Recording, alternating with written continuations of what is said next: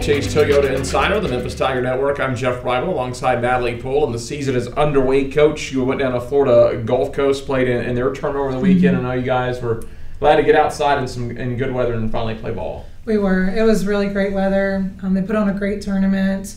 Thought everything was really well run. I thought we got a chance to see a level of different competition and some great teams. Got a nice win over the host team, Florida Gulf Coast, a 6-0 shutout. Molly Smith, a complete Game 3 hitter in that ball game. Brooke Lee homered in that ball game. So nice to get a win over the host team. It definitely was, and I feel like offensively we had a good presence this past weekend.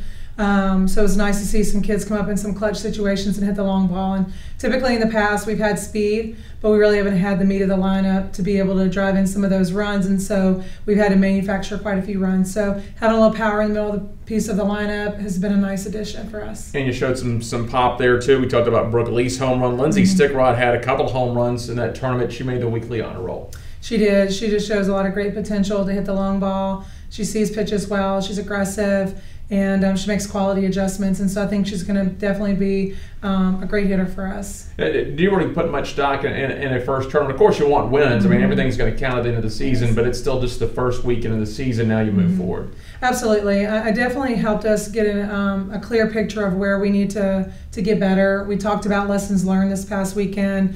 We had a lot of lessons learned in the circle.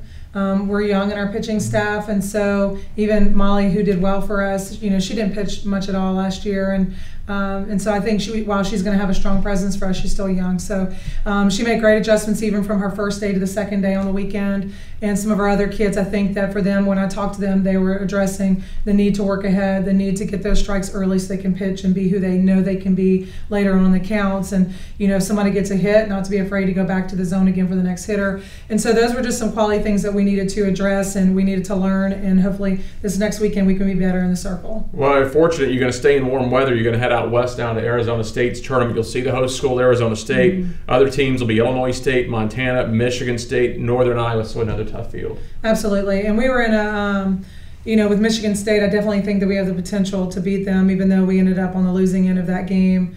And we were ahead in a couple of the games that we let slip away from us. We were ahead 6-1 in one of the games, and we were ahead going into towards the end in the seventh in one of the other games. And so we're definitely in some of those ball games. We just need to push ahead, and we need to be stronger there towards the finish. What do you want to get out of the tournament this weekend other than the wins? Absolutely. Definitely want to win. I want to see us overcome some of those situations where we might be allowing the game to slip out of our hands right there at the end, just trying to push to be stronger there towards the finish.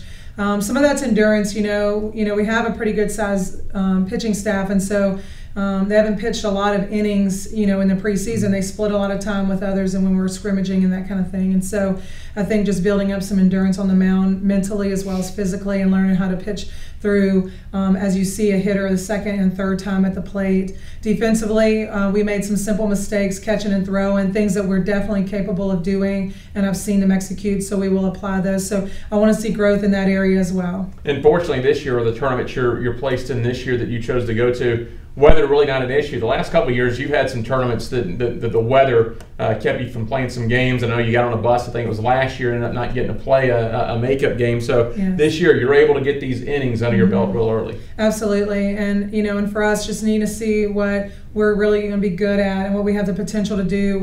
We've got some really great speed, and our speed is getting on. And so we were successful, 10 of 12 stolen bases this past weekend. And, with our hitters in the middle being able to do some things, I think that we definitely have more potential than we've had in the past, and I'm excited about it. All right, Coach, thanks a lot. Best of luck out in Arizona State. Thank you. That is Natalie Poole, and I'm Jeff Brightwell for the Wolfchase Toyota Insider on the Memphis Tiger Network.